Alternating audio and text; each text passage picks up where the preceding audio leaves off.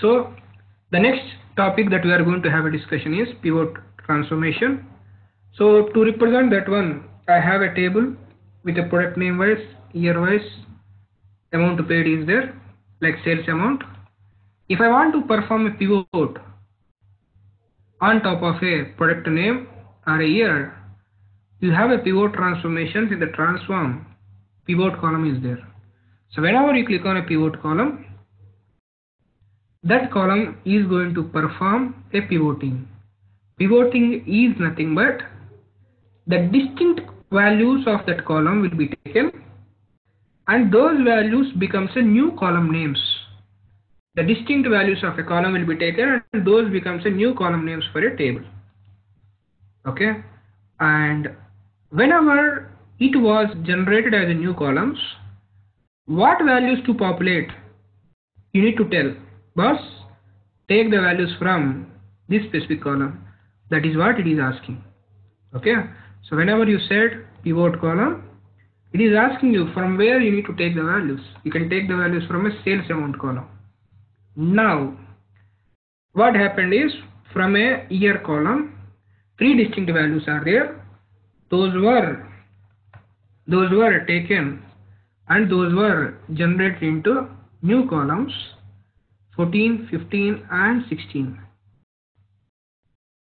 Three new columns were generated and the values are represented over here. For A, 14 how much, 15 how much, 16 how much, you no need to filter down the complete table. So that as I selected on a year, you got that one. If you select at a product name level, again it is asking you, boss, from where you want to take the values. I want to take the from a sales amount column. Sales amount, click on OK. You can see from a product name, the distinct values are came into new column. The values are converted like this. This is what pivoting. And next, unpivoting. So as part of pivoting, what was happened is, if you have a value like this,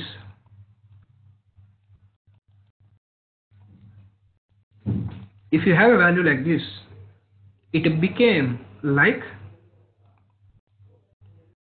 AX and BX. Whenever you have a record like this, it converted like AX and it was converted like BX. So now this is what pivoting we mentioned. Unpivoting is nothing but the AX, whatever you have available, that is going to convert back into AX. That's it. So now I am performing a pivot operation based on a product name or based on a year. Pivot values, I converted based on the product name, pivot operation was performed. The next one is, if you want to perform unpivot, here if you select a column here and if you want to perform unpivot, what will happen is, this is A and X you can consider. Like you have A, X, Y, Z. What happens is, you are going to a new column called AX, BX. You are going to new columns AX, AY and AZ. So this is going to transform back. So now let me perform unpivot column. Unpivot column.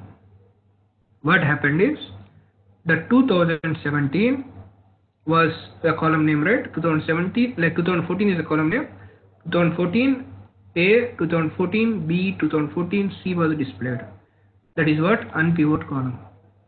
And the next one is unpivot other columns. Except this column, all other columns will be unpivoted. Which means, what will happen? So product name A, product name B, product name C. From here, 2015, 6 and 7. 2017, 7 and 8. These are the 1, 2, 3, 4, 5, 6 and 7 records you are going to get. So unpivot other columns means all other columns will be unpivoted. So I'll select that one. Unpivot other columns. We are able to see that. So product name A, product name B, product name C. 2015 6, 2015 7, 16 and 16. So you are able to see that all the columns except that column got unpivoted. The value associated for that record remains the same. If you unpivot this one, if you revert this back this operation, we said like for A, B, C 2014 we given the same value, that's why the same value is getting displayed. That is what unpivot other columns. If you want, you can perform a unpivot on only selected columns. Only these two columns I want to perform a unpivot. Only those two columns got unpivoted and remaining as is. Those are the different options associated with pivot and unpivot. So those are the options which are available. Unpivot column, unpivot other column, unpivot only selected column. So this is what pivot and unpivot in a Power BI. Anyone has any questions?